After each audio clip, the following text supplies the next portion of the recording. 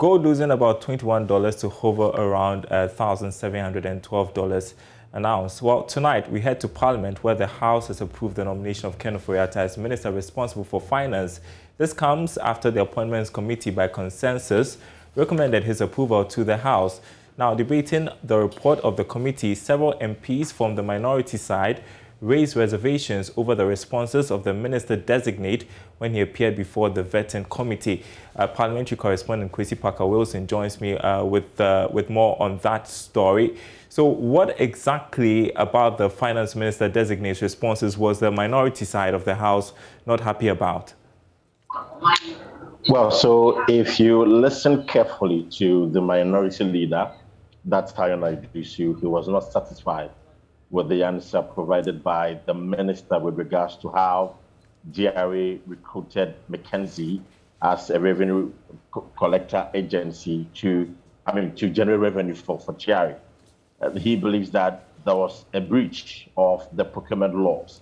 And as a matter of fact, he and his side are insisting that the minister provide further details of how it's settled on McKinsey as the revenue collector, because in the view of the minority, there are a number of agencies here in Ghana who have the competence and the capabilities to equally execute the mandate or perhaps carry out the functions that McKinsey is currently executing. And so they do not understand why that should be the case. Again, there were concerns about the recruitment of data bank staff to the Finance Ministry. The minority leader, JoyNews, again says that he doesn't understand why that should happen.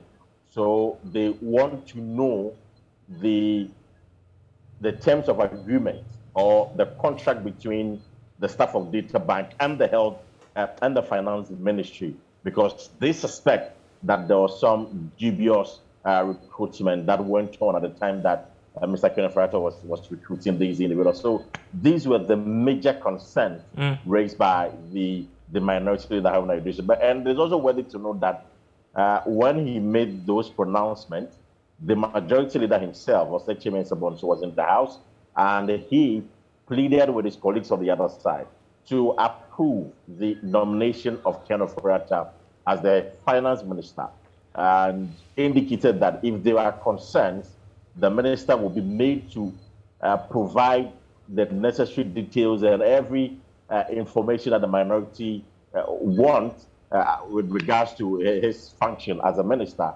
And so he pleaded with the speaker to put the question, and that was when the speaker put the question, and the ayes had it, that by voice votes, and the House approved him as the finance minister.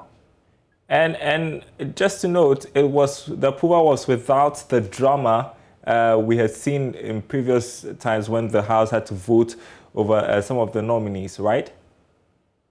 I think the expectations of most Ghanaians, and of course, even with the journalists here, were doused, because we were expecting some drama, some controversy, concerning the fact that Ken Ofori-Atta has been the only minister-designate who has been vetted for 2 days. That is unprecedented. So many of us thought that, well, the report, one, will be subjected to secret voting. The minority definitely would kick against the approval, but that didn't happen. Unfortunately, it was very smooth.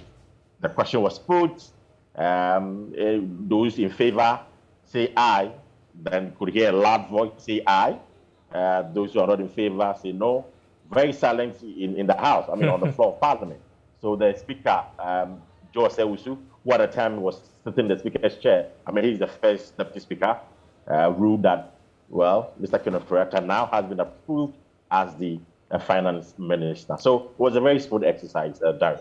All right, and you can anticipate why we're expecting some drama somewhat because of a JAPA deal, because of the new taxes and a rising debt situation. Services.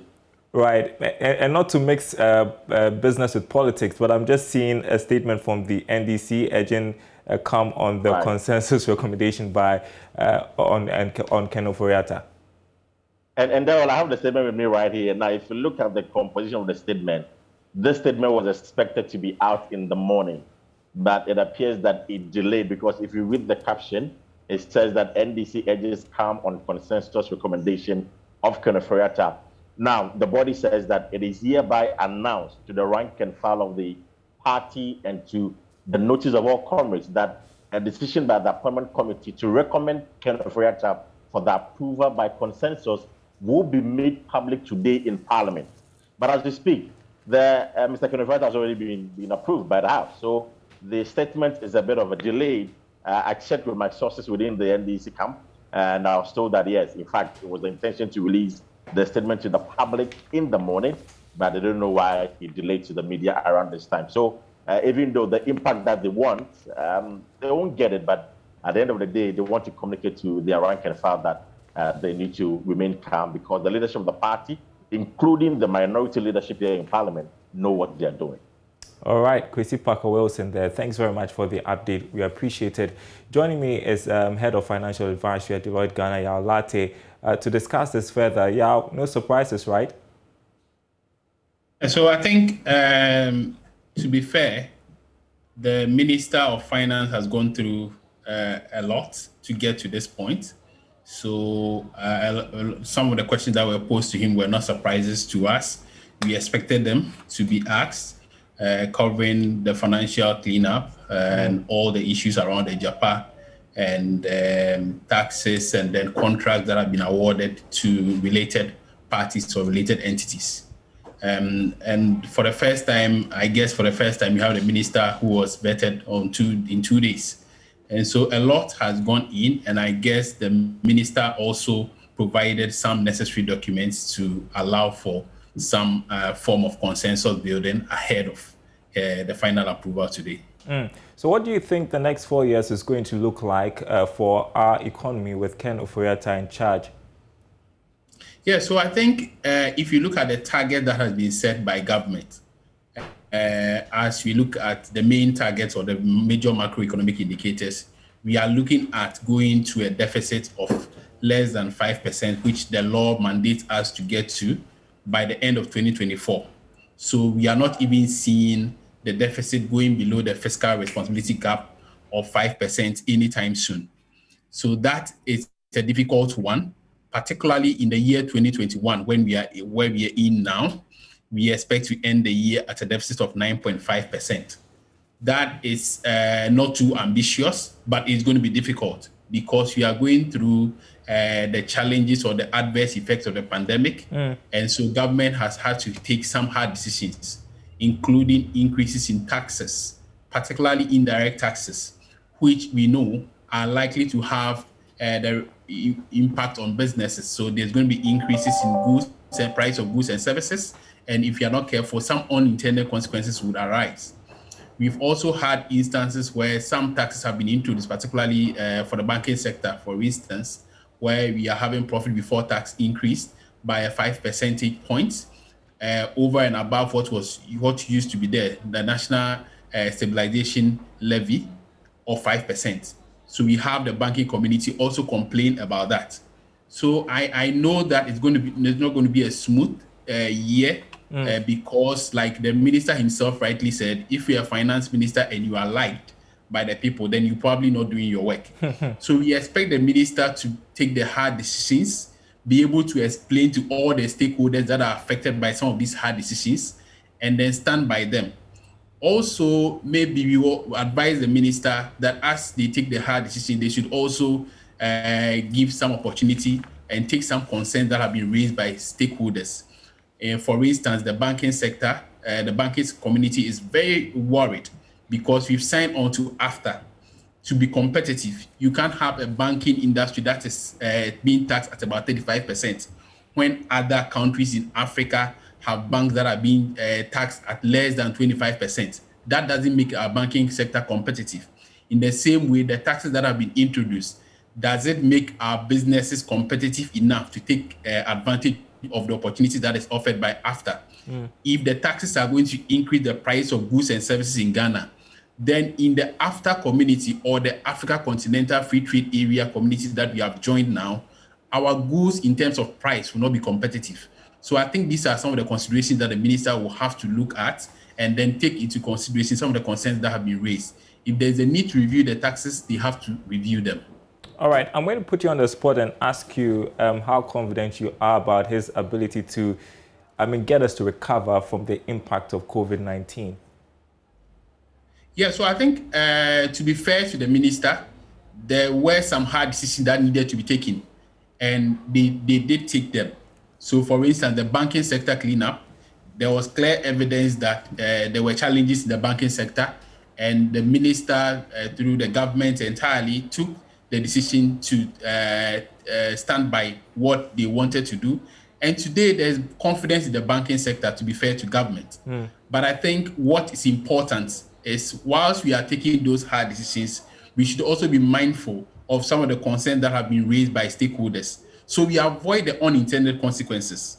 Clearly, the banking sector cleanup was important and necessary, but there has been some unintended consequences. And today, banks that were doing well, that did not go through all the challenges, have had to pay, or they are going to suffer that, because the taxes that have been levied on banks, they are supposed to help us pay the debt that have been created by the banking sector cleanup. I think we should be able to avoid that, some of these unintended consequences for the hard decisions that we take. If government is going to take any decisions similar to what has been taken in the past, we expect the government to take into consideration concerns that have been raised by stakeholders. A very good example is what we have on the table, a JAPA, which the minister has intimated that will come back to Parliament. We expect some of the concerns that have been raised by stakeholders to be taken into account in reviewing the entire agreement if necessary. The same for other policies and programs that the government has planned, reviewing the road, toll road or road tolls in Ghana. We know that when tolls go up, they have some unintended consequences as well. So if all of these are taken into account, when we do take such decisions, we avoid some of the adverse consequences which eventually come to affect the economy, and they could become counterproductive if care is not taken. Final one. This week, Ken Ofori-Atta is leading the fundraising for the $5 billion Eurobond, and some analysts are confident government will secure the funds at a favorable interest rate. What do you anticipate? Yeah, so I think historically, because of our political stability that we've enjoyed and some level of macroeconomic stability, we have had oversubscription when we do go to the market. And so the positive gains that have been recorded over the last few years has helped us to get some good gains anytime we go to the market. But the question now is whether we are still, or our macroeconomic fundamentals are strong enough to get us interest rate that is competitive. The last time we went to the market, our long-dated bond, which is 40 years, the first time in sub-Saharan Africa, came in at about 8.8, 8.9% interest rate, which was relatively higher. What we are asking government to do is that if it's possible to wait on some of aspects of the bond until we get some of the macroeconomic indicators improve, it will be better, because if you go to the market and you are going to pay interest rate that is relatively expensive, they will add to our debt burden, they will add to our interest commitments. And as we know this year, for the first time in so many years that I can remember, interest payment is our number one significant payment before compensation. And so if we go to capital markets and we are going to borrow at expensive rates, our interest commitment is going to increase and we are going to have worrying situation. Thank you so much for squeezing us into your schedule. I know you had a meeting around this time. Thanks very much, Yalate. I appreciate it. Talk to you sometime soon.